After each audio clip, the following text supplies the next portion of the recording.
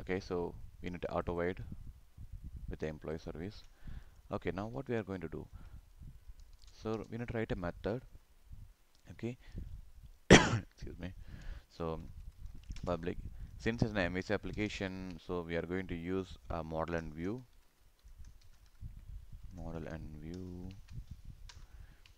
and list employees. Okay, that's all. So it will return. For now I'm going to keep it as a null. So what are the things which we needed? So it's a controller file. So when this method has to be called, so you need to provide the annotation for request mapping, so based on which value this particular method has to call. So when I'm getting list as my action, so I'll get the method called. And as well as you need to provide what is the method of this, or it's get or post. Okay, you can use the constants here for request method. Request method dot get, you can use it. Okay, that is done. So now what we are going to do is I'm going to create a model view. So model is nothing but it represents one of the view. Okay, so MVC is equal to new model and view. So here what I'm going to use this for later purpose. So my folder name is pages. Under the folder I have a called JSP name called AMP page, which has the employee page. So this we can do it later. That's not important now. So now what I'm going to do is it's list of employees, employee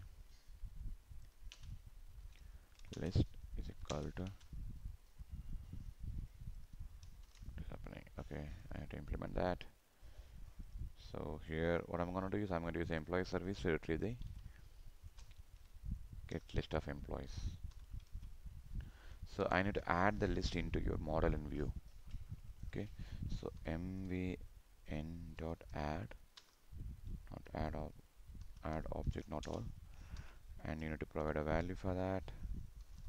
List employees and value is list. So you can retrieve the data based on this particular tag in the UI. So return the MVC here. Okay, this is how you need to create a method for getting list of employees. The same way we have to write a method for add also. Okay, I'm going to clone the same method. So instead of list I'm going to use add. So instead of add employee, so this has to go to employee form page. So it needs an employee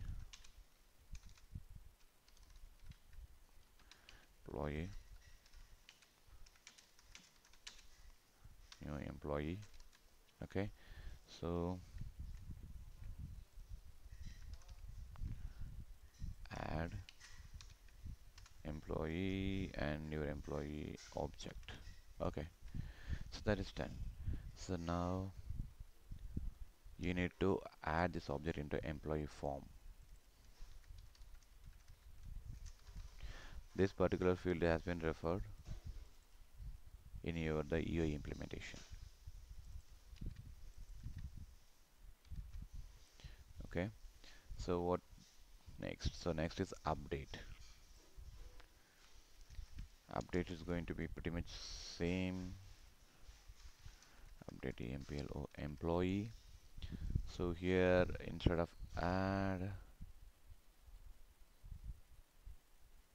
what you can see is update, and you need to pass a parameter here, username. So when you're using the parameters in the method, make sure you're retrieving the parameter through the path variable. Okay, or else you won't receive the variable. So at path variable, and path variable name is username, and store it in the input. Okay, username. So model and view, it's again update employee form. So here what I'm going to use, I'm going to use update employee by name.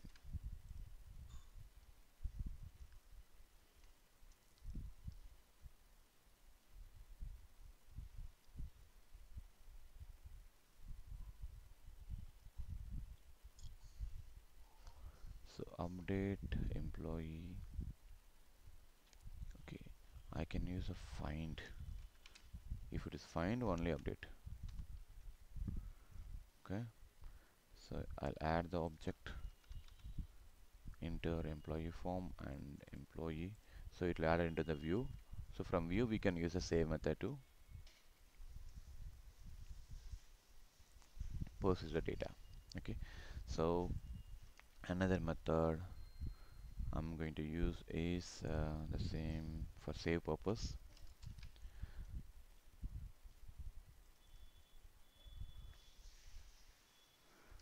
Save.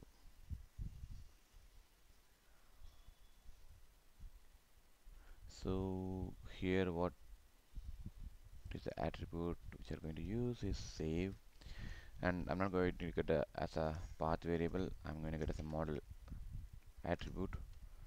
So model attribute is come as an employee form, which is we mentioned here.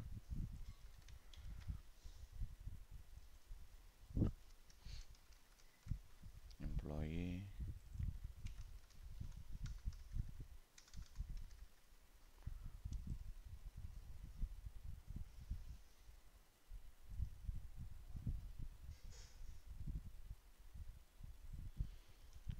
So here what I'm gonna do is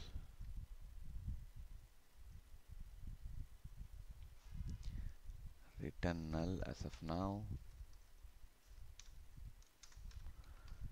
So I'm getting all the input through the employee form. Okay, so I'm going to check if employee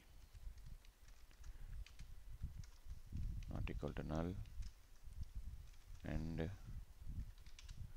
employee dot get employee ID is greater than 0. Greater than 0 means the employee is existing because it has a some proper value, right? So what I'm going to do is, if greater than 0 means I'm going to update it because that's an existing employee. Okay, so I'm going to use the employee service dot update. Okay, or if it is 0 or something like or less than 0, it's not a valid, that means the employee is not exist. So I'm going to use the add employee. Okay, and here I am, so once the update and add is done, I don't have to keep stay on the same page. I have to go back to my employee list page. I mean it's kind of redirecting. Okay, so I'm going to write create new model and view, and you need to write something to redirect here. Redirect,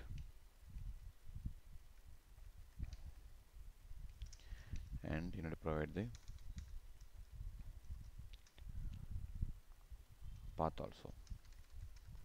Employee,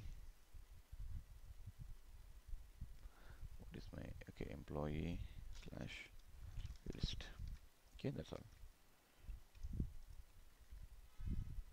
So almost done. So what else is missing still? Okay, so I still the delete method that is missing, so I'm going to write a method for delete employee, and it's going to get as a path variable because it looks up the username first name.